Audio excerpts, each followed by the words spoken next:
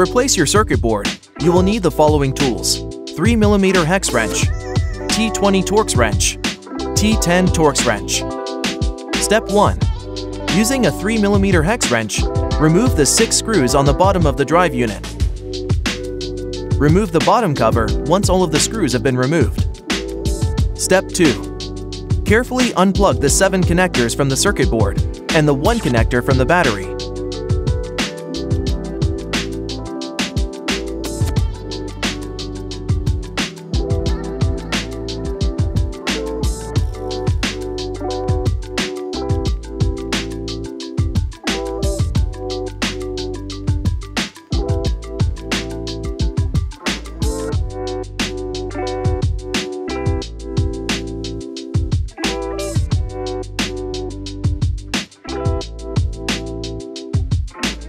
Step 3.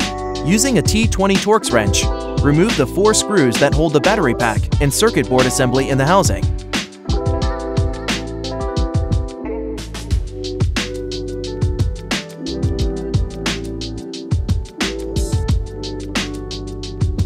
Once the assembly is removed, unplug the buzzer connector that wraps around the assembly. Step 4. Using a T10 Torx wrench, remove the 2 screws that hold the old circuit board and replace it with the new circuit board.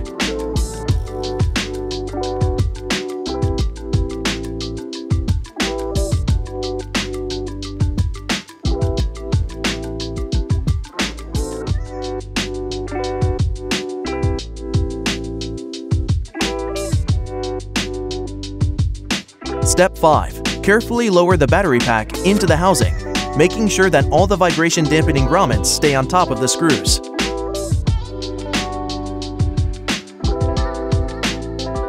Hand tighten the 4 screws that hold the battery in place.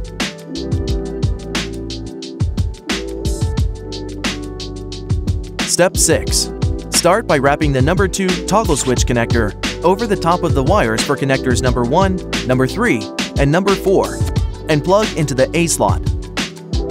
Step 7. Plug the number 5 battery power connector into the B slot. It is normal to see a small spark. Be sure the cable is wrapped around the side of the battery pack and not the front. Step 8. Wrap the number 8 connector, if present, following the same path as the number 5 connector, battery power, around the side of the battery pack and plug into the circuit board. Next, wrap the number 3 and number 4 connectors through the left hook on the top of the battery housing, over the battery wires, and plug into the circuit board. Plug the number 1 charging connector into the rightmost connector of the battery pack, wrapping it around the side of the battery pack. Step 9. Plug in the number 6 and number 7 motor connectors into the circuit board. Make sure the rubber grommet is still around the motor cable, and press the grommet/cable firmly into the slot of the housing. Step 10. Verify that only slot 1 on the DIP switch of the circuit board is in the off/left position. Note: for the MX2 Plus model, motor calibration is no longer required. Step 11. Making sure the motor cable is in its slot. Step 9. And the grommets in place all around the perimeter. Replace the bottom cover of the drive unit and securely fasten the bottom cover to the drive unit with the 6 screws.